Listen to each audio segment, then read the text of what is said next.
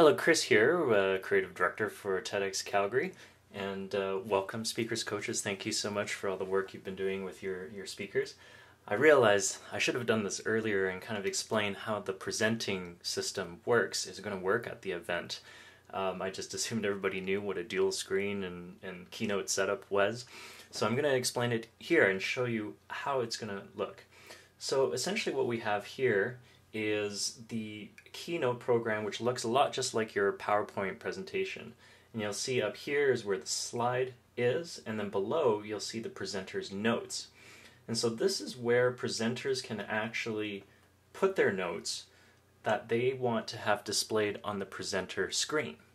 Well, what is the presenter screen? Well, I've set up here, and I'll show you if I just move the camera.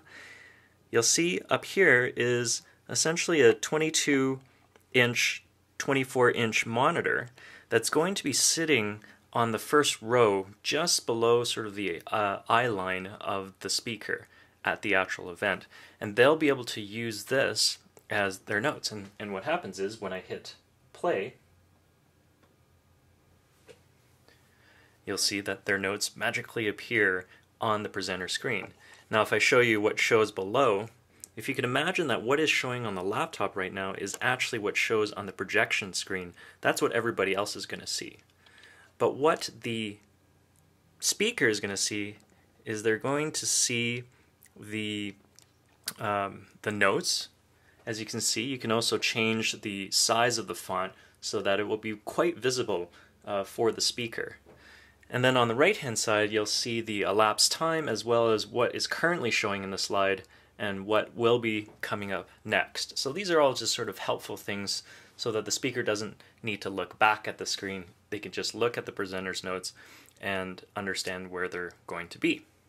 And what you'll see here is that when I actually click and move on to the next slide, it essentially moves on to the next set of notes. And this is really useful because this is controlled by essentially the clicker.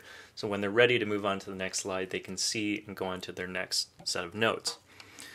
Now in some cases, you'll notice that maybe they have too many notes for that one slide. So you can see it's starting to bleed into the bottom there. Well, maybe they don't want their notes to be at the bottom there in that position.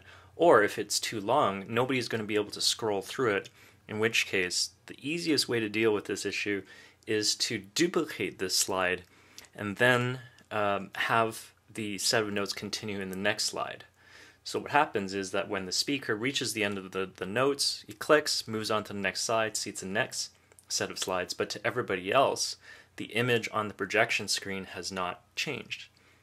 And this is how you can deal with a case where maybe the slide in the background is not necessarily something they're going to be speaking to. It's just going to be a background for the speaker. Well, in which case they can just duplicate the slide multiple times and really use the presenter notes as their cue cards.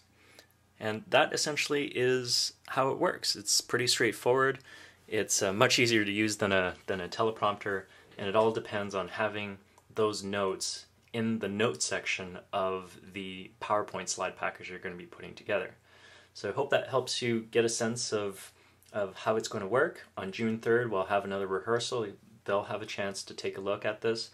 And so this may be something you may want to pass on to your speaker if they want that information, or you can just explain it to them if you are meeting up with them or they have questions. All right, well that's it, and looking forward to the big event. Thank you again so much for all your work, and we'll talk soon.